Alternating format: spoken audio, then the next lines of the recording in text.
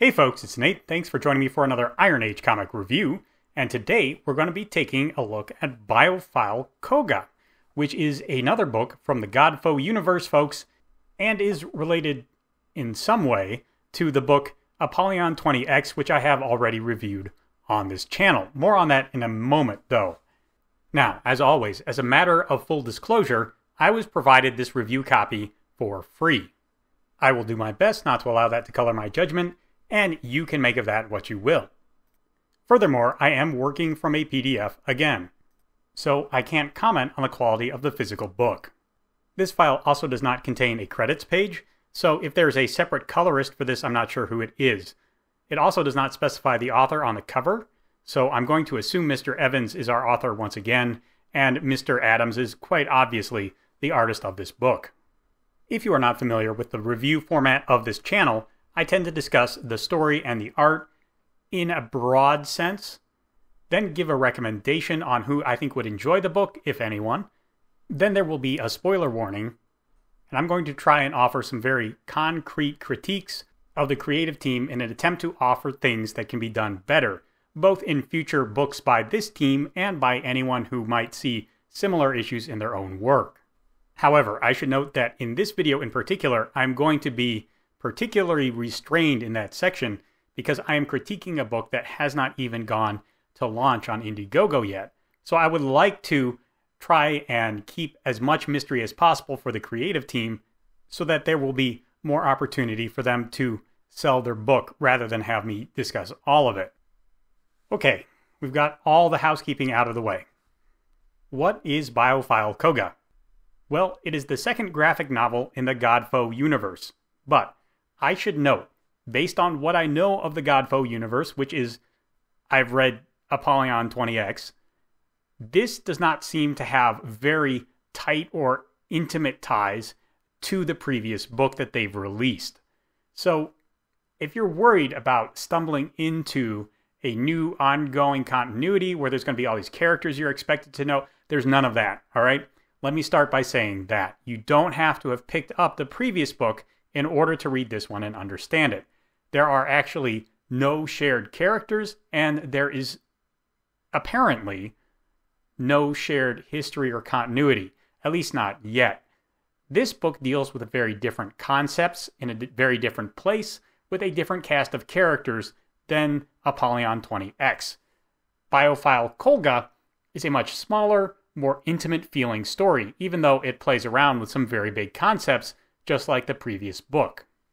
Now, if I was to create my own ongoing fictional universe in this way, I would try and focus in more on one or two characters and kind of build the world out up from there.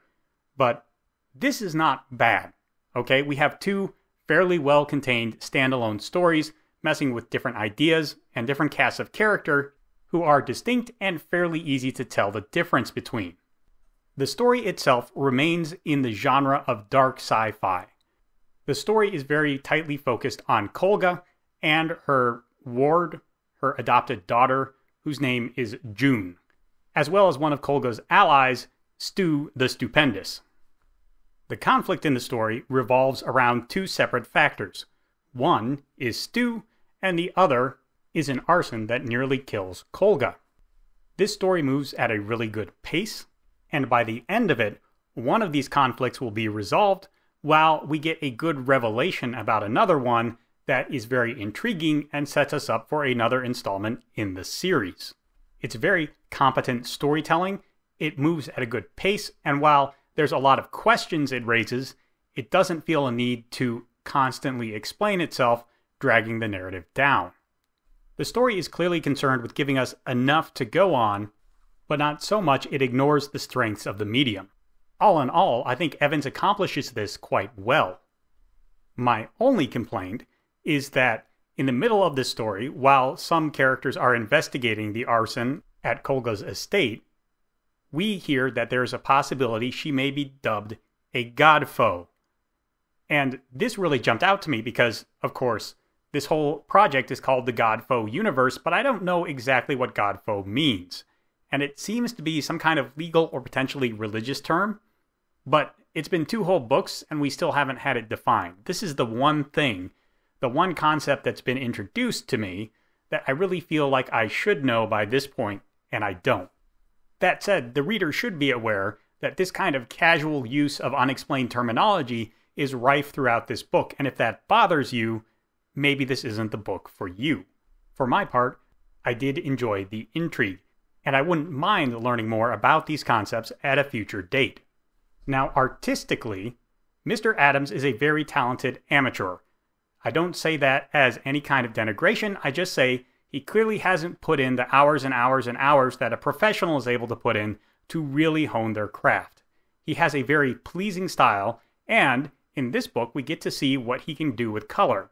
Unless he has a separate colorist, in which case we see what their colorist can do. This is one thing I'm a little bit sketchy on, but either way, I think the addition of color to Kolga as a book really does help it. Now, I'm a fan of black and white art, don't get me wrong.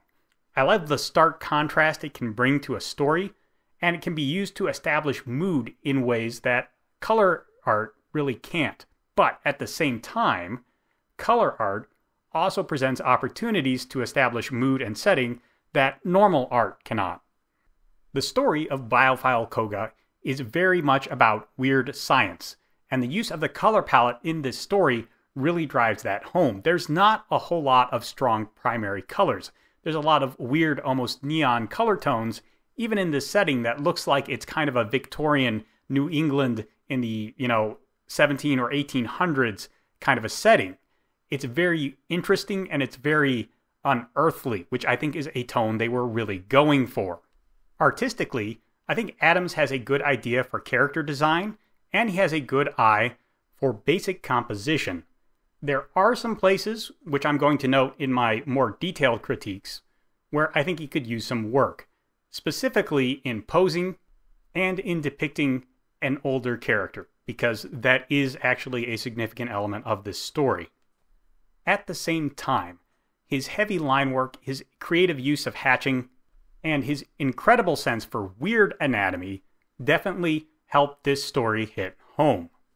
When combined with Evan's strong sense of dialogue and his better grasp on pacing, I would say that in all respects, Biophile Kolga is a marked improvement over Apollyon 20X, and it shows that this creative team is well on their way to establishing a clear voice and a clear style. Let me share a personal anecdote. When I was first approached to review Apollyon 20X, I was deeply skeptical. I'm not a huge fan of dark sci-fi. It's a genre I dip my toe into every so often, but it's not something I actively seek out to consume. When I initially read Apollyon 20X, it took me about a week. The story is divided into chapters, and I would read one chapter at a time, and then I would go and do something else, sometimes passing a day or two in between readings. So, when I sat down to read Biophile Kolga, I blocked out a lot of time. To my surprise, I started it and finished it in the same day. Admittedly, over the course of 2 readings rather than just one, because I did run into a time constraint there. I had to go and do something else that I couldn't get out of. But I was much more invested in this story than in the previous one, and that is a good testament to how rapidly these guys are improving, how they're getting a better grasp on their storytelling strengths, and how solid their fundamentals already were, because it's not like they made huge changes compared to their previous book. If you're into dark sci-fi or weird science in the late Victorian era kind of stories, I think Biophile Kolga is really going to do it for you, even though the story does have some significant flaws. Sure, the art is still wonky on some pages. The layout does not always lead the eye in a very intuitive fashion. The characters may not always charm and engage every reader. And because there's so few of them to get to know, it's not like there's a broad cast anyone can find their preferred style of dialogue or their preferred philosophy of life represented in. That's just a drawback of this kind of smaller story. But I think this is a team worth watching.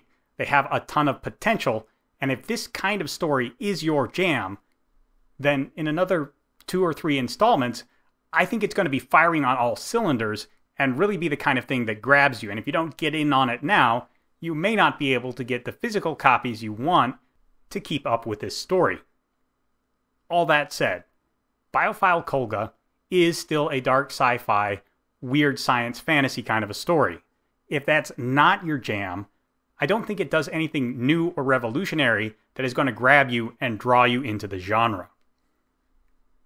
Evans and Adams know what kind of story they want to tell, and they're pretty uncompromising in telling that kind of story, which I wholeheartedly respect, but cannot recommend to everyone. So, those are my recommendations on how you should think about whether you want to follow up on this project. I've linked to the pre-launch page on Indiegogo down below, and if this sounds like your kind of thing, by all means go and check it out. At this point, I'm going to offer my critiques, which means some spoilers. Not a lot of spoilers, but some spoilers. If nothing else, I have to present a few pages with no idea whether they are what is intended as preview pages or not. Okay, let's get into it. Page 1 of this story is a very effective page. Right away, it gives us our main characters and the theme of the story. Kolga is a character who has died many times, but also one too few. That is a really strong opening line. When combined with the title of the series, Biophile Kolga, we can tell that this is a story that is very concerned about life and death. Biophile literally meaning life-loving, right? And Kolga is just the main character, so the title right away tells us the main character loves life in some way. Add in this burning building and how she mentions dying a lot but not enough, and we get a very clear sense that that idea is what this story, maybe not every story in the Kolga series, but this story in particular is going to be exploring. It's a very strong bit of writing. That said, this page also has my first major art critique for Mr. Adams, namely the way he draws an old face. It was not immediately apparent to me that in these side-by-side shots where we see one half of Kolga's face with a lot of hatching on it, and the other half of Kolga's face where there is no hatching, that she was supposed to be old in the left-hand side. Generally, I think this kind of smudging or hatching indicates some kind of bruising or dirt or general wear and tear. Now, yes, as you age, your body is basically undergoing wear and tear, but intuitively, that's not how the human eye understands age. As a human being ages, the biggest thing that happens is the subcutaneous fat under their skin begins to disappear, and as a result, their skin hangs very loosely. This is especially true around the face. But in general, it's why old people seem very wrinkly about the hands and the face. The loose folds of skin are pulled down, creating those wrinkles. It is not, well, okay, it is a factor of the skeleton and contours of the face, but it's that combined with the looseness of the skin and the effects of gravity. So because Kolga's face is not drooping here, I did not see an older face, I just saw a dirty face. And I do really sympathize with the difficulty of this because I've done a story where I had to draw a character in his late 60s repeatedly, and it is kind of tough to get that kind of line on the face. For my part, to help with that, I just modeled it after a person I knew and had some photographs of that I could use as reference. I did a bunch of test sketches, and eventually I got something I thought worked pretty well.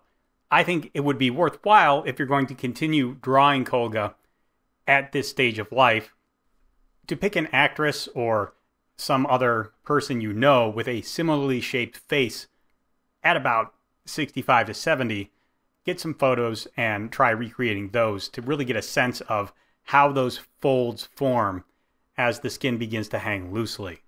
Now, on this page, we have an example of really good typesetting. And I know that sounds weird to point out, but I think it's worth pointing out that most of this typesetting is really good. There are a number of different fonts and speech bubble styles used for different kinds of voices throughout this book. It's a little thing that's very easy to overlook, but Adams or Evans, whoever does the typesetting on these books, does a really good job for the most part, picking out very legible fonts that are still distinct enough to let us know that, hey, these are different voices speaking in different ways. He also goes the extra mile to kind of line up these sound effects with the motions that are happening on the page. I really like that. That's something I geek out about a lot. And believe you me, we are not done geeking out about it. I do have a couple of writing critiques here. One is there are a couple of words, magics, as you can see in this speech bubble on the bottom, and also the name June is for some reason spelled Joon. These are kind of distracting, and I think they detract from the narrative without really adding a lot of value to it.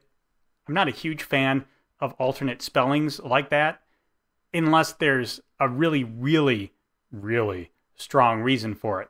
Such as, if you've ever read Railsea, the use of the ampersand instead of the word and in that book is a good example, I think, of why you might change something like that up. I don't know if that's what's going on here, because we didn't find out the significance of the ampersand in Railsea until about 2/3 of the way through the book. I'll just say I found it rather distracting. Also, these red speech bubbles with the weird squiggly lines about them are an internal monologue from Kolga, and I don't have a problem with that per se. Obviously, internal monologues can really help you get a sense of what's going on in a character's head. The real problem I have with these is that this is more like a voiceover. It definitely is Kolga addressing the reader, because as you saw on the first page, she does that directly. So it's not a true internal monologue. It's more like a dictation. And Kolga definitely has some themes and ideas she wants to present to us, but often these thoughts are presented spread out across one page or several pages, and it can be hard to follow the thread of the idea. I like what it's going for, but I think it would be better to speed up the delivery of these thoughts, or kind of front load them, back load them, or split them in half so we can get a large chunk of them without having to jump back across a page and look at them more. And I honestly think that sometimes the disjointed nature of the text layout in this book can hinder that. More on that in a second. Like I said, there's going to be a lot of typesetting geekery in this video. But before we talk about the layout of the text, we have to talk about the formatting. This is a nitpick, but the word my here is, bigger compared to the rest of the line. Okay, that's fine. It's a good way to emphasize a word here. My problem is it is justified to the base of this line. You can see the bottom of the word my is the same as the bottom of everything else, and so it just shoots way out over the top, and it's very distracting. Usually, when you increase the size of a line like this in a comic book, you want to center that word or those words with the rest of the line.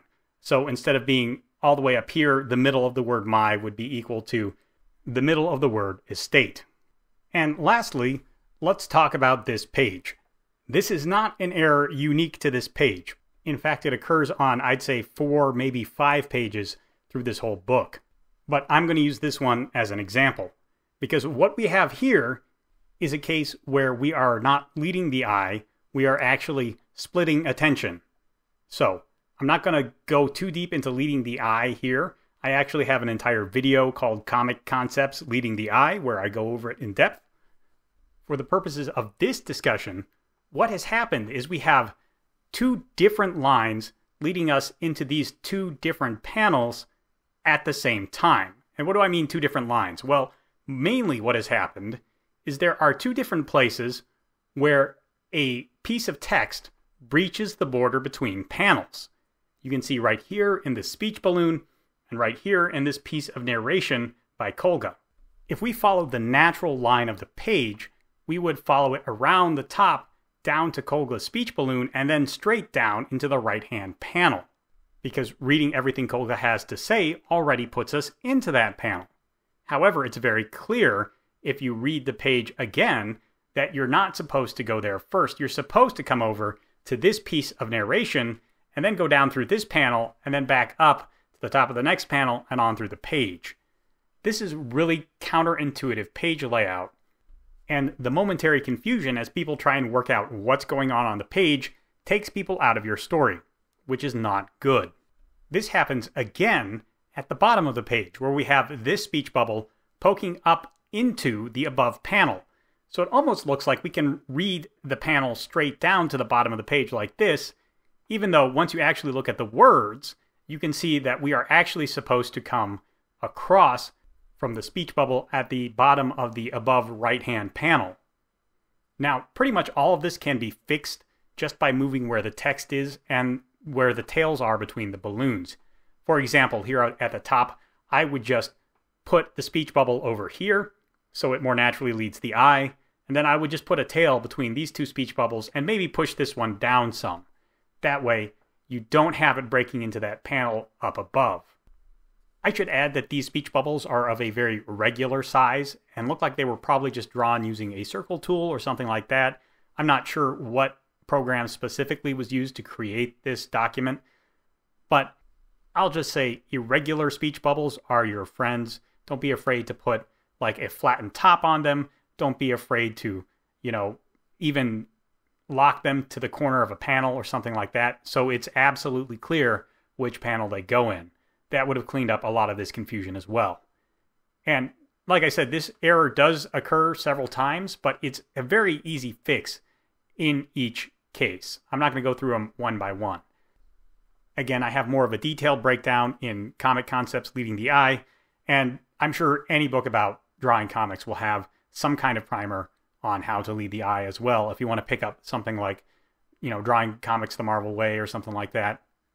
Just remember that it applies as much to your speech bubbles and text as it does anything else. That's something that I feel a lot of these primers on the concept leave out. A few other artistic bits and bobs here. We have some weirdness in the way the scythe is swung on these two panels. It's not a big deal, and most of the action scenes come off very legibly, but in this panel, the line of the swoosh of the scythe doesn't seem to match the angle of the cut on the person.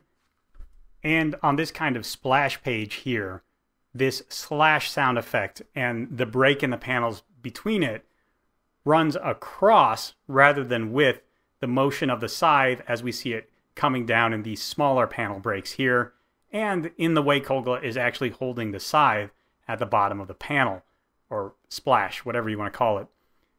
That seems to just break up all the action. I would have preferred to see this rotated 90 degrees and running with the rest of everything else. I know then you can't use it to be a break between these two panels, but I think not having these panels here or just lining them up with the motion would have worked better. This just feels like we're working at cross purposes and it's distracting. Lastly, it took me a while to figure out what felt awkward about this, but eventually I realized that as they are shaded right now, Kolga looks like she's bringing the same hand and leg forward as she runs while pushing back with the same hand and leg, and that is not biomechanically how a character runs. Now, I recognize that may not have been the intent with the shading we have here, but because this right hand leg on the left hand side of the panel, is shaded in a lighter tone than the other leg, it seems to be more in the foreground. Generally, if you want to push something into the background, you would put a darker shading tone on it, even if that's not entirely 100% correct for the lighting of the area. I don't know which happened here. Either way, it could have been sold to me more. All of these are minor nitpicks. I still find that Adams has very expressive art. You can usually tell the mood his characters are in when you look at their faces, which is a very, very good thing. There are some much more expensive comic books that I have seen where that has not been the case. He also has a real flair for good character design, and the shadow suits, which are a kind of bio armor some people wear in this story, also have a very memorable and eye-catching design. Really good work all around by the artist, just a couple of things to keep in mind as you continue to push for the next level. Likewise, I think Evans has written a really good story. There's not a huge amount of character development in here, but I do have a strong sense of who June is, who Kolga is, and even who Stu is. In fact, I think I have the most interest in Stu at this point in the story because he seems like a very mysterious, enigmatic trickster character, and it's always fun to see those develop. But I know how he's different from Kolga and from June, and I kind of have an idea of what the character dynamic between any two of those three characters is going to be. And again, I can think of comic books with a lot more money and talent put behind them where that's not the case. These are the building blocks from which really memorable stories are told, not so much a really well-built world or fancy powers with a lot of tricks and traps to them. There's also a lot of intrigue in this book. What is a Leviathan tooth? Why does drinking bioarmor ground up into a powder cause you to see visions? What are the witches, and what is their connection to the Biophile project and Kolga herself?